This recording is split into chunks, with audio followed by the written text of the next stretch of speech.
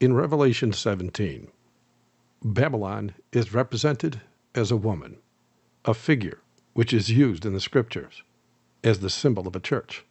A virtuous woman represents a pure church.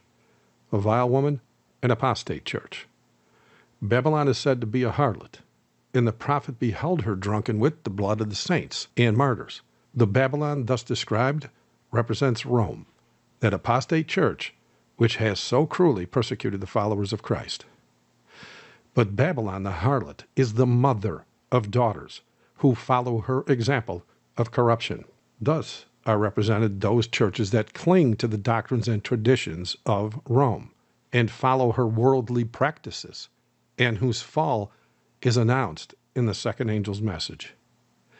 The close relation of the church to Christ is represented under the figure of marriage. The Lord had joined his people to himself by a solemn covenant, he promising to be their God, and they pledging themselves to be his and his alone.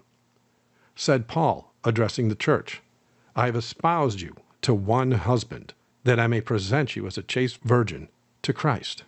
But when her confidence and affection were turned away from him, and she sought after vanity and allowed the love of worldly things to separate her from God, she forfeited the privileges included in this peculiar and sacred relation.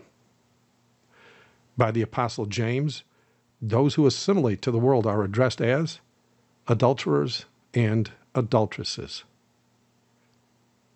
And never forget, to secure the favor and support of the great men of the earth, they have broken their solemn vows of allegiance and fidelity to the King of Heaven.